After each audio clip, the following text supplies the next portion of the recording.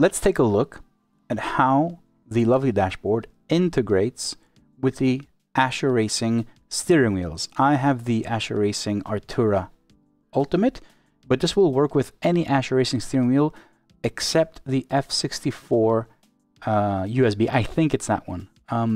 But I will have a full list of all the compatible steering wheels where you can use this. So the idea is the steering wheels have a few functions where you can change a few features of the steering wheel directly on the wheel.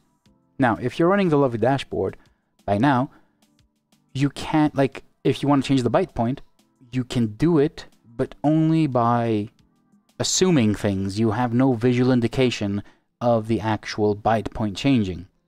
If you want to calibrate the clutch, again, you don't have any visual indication. And if you want to change the analog input mode, so how do the paddles work? Is there throttle and brake? Are they slave and master? Are they master and slave? You still don't have any indication, visual indication. This happens either using the software. So you have to open the control center, the software that Ascher Racing provides, or you can use a steering wheel and do them blindly and kind of remember what you're doing, right? Well, that's changing now. So I've worked with Martin Ascher. This is a brand new firmware for the steering wheel, which firmware now works and talks to the Lovely Dashboard, and the Lovely Dashboard does those visualizations for you. So with the Lovely Dashboard, if you have it installed, you will be able to set your bite point. You will be able to calibrate either left or right clutch if you want to change the calibration or you want to recalibrate it. And you can also change the analog input mode of those paddles, of the clutches. So you can change them from throttle and brake to slave and master, or master slave, left and right, depending. And now, how does this thing work? It's fairly simple. The steering wheel has a few functions. We're not changing those functions. You can trigger the functions using specific keys. Bite point. The right funky joystick, whatever you want to call it, if you hold it down for over a second, the steering wheel goes into bite point mode. Before the Lovely Dashboard, all you'd had was a little LED indication showing that it's now in bite point mode. Nothing else. But now, when you hold this down for a second, look at the Lovely Dashboard. Boom. So now, again, you'd only have this little LED here before, nothing else. Now, in the Lovely Dashboard, you get your steering wheel, and yes, if you're using the Sport, it will show the Sport image. If you're using the GT4, it will show you the GT4, and so forth, depending on what wheel. So it will be represented there with the graphics. And now here, it basically says, fully depress the slave clutch, because you want to set the bite point in this point. So fully depress the slave clutch. Slave clutch is on the left, so when I fully depress it, you see it's 44.2.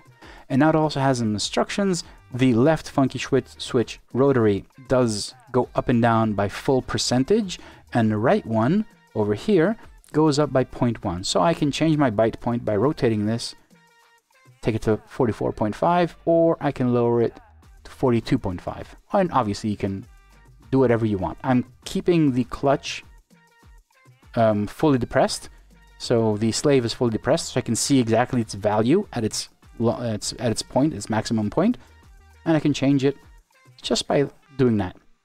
I leave it, it's fine, it's set, I don't need to do anything else. All I have to do is to save the setting, just hold this the same exact way I got in, just hold it down for a second, and we are out. Done. That's one. The second thing you can do with the Lovely Dashboard is calibrate your paddles. Calibrating the paddles, you'll probably do it like the first time you buy the steering wheel, but it's good to have it here. So how do you calibrate the paddles using the steering wheel alone? These two buttons calibrate the left clutch, and these two buttons calibrate the right clutch. So when you enter clutch calibration mode, you only have 3 seconds, at which point you trigger this, it shows it to you, and you pull the clutch all the way, and the same thing for the right paddle, and it saves it. So let's do this. Really quick though. Goes into clutch calibration, I pull it, I let go, and it goes away. 3 seconds, it's calibrated. Now you notice that when I pulled it fully, it went up to, what was it, 45.8, which is where I had set the slave. That's why I have fully pulled the clutch though. And for the right hand side, You press it, you pull it, it's 100% because it's a master, and let go, and it's been calibrated. So now both my clutches are 0 and all the way depressed as I pull them. You can't really see it because the way the camera is set up, but it's like that. Maybe I can do it for here. Just pull it. Right? So now they're at maximum. If I wanted, and why do we want to do this? So if I wanted to, I don't know how I can make this, you guys see it, but anyway. So if I were to pull the clutch halfway only, so I don't want to use the entire throw of the clutch, so I want to calibrate it so 0 is at 0, but halfway through it goes to 100%, the maximum value. I would just go here, press this, pull it up until halfway through, and just wait. It's done. So now my clutch reaches 100% halfway through, and I can see that by basically clicking on the byte point set, and I can see the right hand side. It's going to go to 100%, and I still have ways to go. So that's how you do the entire process of calibrating your paddles. Of course, for me, it's just pulling it all the way, and you're done. Of course, the dashboard actually recognizes left and right clutch, so when you do the left clutch, it lets you know, pull the left clutch all the way. Done. And the right clutch as well, pull the right clutch, and you're done. And the last thing that we've added to the Lovely Dashboard is changing the analog input mode. So these two paddles currently are on the left-hand side is the slave, and on the right-hand side is the master. But I can also use them as throttle and brake, or I can swap them out and have master on the left and slave on the right. And how do you do that? So these two buttons here, doesn't matter if it's plus or minus, these two buttons here on the steering wheel, when you hold them down, it goes into analog input mode. And from here, once we go in, we have 10 seconds to select the mode of the paddles. And you'll see it here. Okay? And it says tap here. And when you tap it once, now it's throttle and brake. Tap it again, it's slave and master. Tap it again, it's master and slave. Now, if I don't press these things again, 10 seconds will go by, it will exit, and it will not save the mode. The only way to save the new mode is if you hold these down. And let me just show you, just so you can see how this thing will change. If I go into the byte point mode, my left paddle goes up to 45.8 because it's currently slave. The right is 100%. Let's change it around and swap them out. All right, let's get out of here. Go into this mode and select master and slave. Press these two, it's saved. Now if I go into the byte point mode, you'll see that the left goes to 100 and the right goes to 45.8. So I swapped them out. Let's swap them back now. Let's make them actually now, let's convert them to throttle and brake, and you'll see the difference here. Go into this mode, hit it once, throttle and brake, hit these things twice, again, now it's saved. Now if I go into byte point mode, you'll see that left goes to 100, right.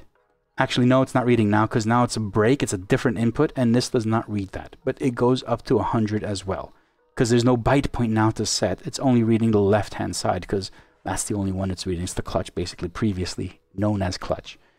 But you can see it's not reading the right-hand side, which means it's actually changed. So now it's throttle and brake. But I always like to have slave and master, so I will go back into this mode. 1, 2, it's slave and master. Hit these two buttons, and I'm done. One last thing for this mode, though, and this is important. When you go into this mode, if I go 1, 2, 3, and hit it a fourth time, it tells me it needs to start over. There's an invalid number of clicks. So it doesn't loop through the modes. It goes 1, 2, 3, and 4 and over. You have to basically wait for it to exit. Or if you go in here, 1, 2, 3, 4, start over, invalid number of clicks, you can just exit by holding these, and you go back in and you can set it up again. So this is coming 2.6.6 this Friday for all Lovely members, and it will be available for everyone publicly end of May-ish. I say ish because I have so much to do. I'm just hoping to be able to get that release out for everyone end of May. So this is the first manufacturer embedded into the Lovely Dashboard. So if you own any Artura wheel, now imagine why this is important. If you have, and obviously you can have the dashboard on the steering wheel, it'll be the same thing. It makes no difference. The dashboard, you can have it 3 times, you can have it anywhere you want, it will work. Okay? So it doesn't make a difference if it's on a dashboard or on steering wheel. It will respond and it will show you the same information. So you can use it on your Ultimate. But let's say you don't have the Ultimate, you have the Sport, which doesn't have a screen. If you have a DDU, you're covered. Same buttons do the same thing on the Sport. In fact, the same buttons do everything throughout the wheel. The only one that doesn't have a bite point setting, because it doesn't have the funky switches, is the GT4. All the other Artura wheels have the same functionality. So you don't need a screen to do this anymore, and you don't need the app anymore either. As long as you're running Lovely Dashboard somewhere on your system, the Lovely Dashboard will show you all of these, all of this information for you. So that has been integrated, married into the Lovely Dashboard, and will be shipped end of this week and end of the month for everyone.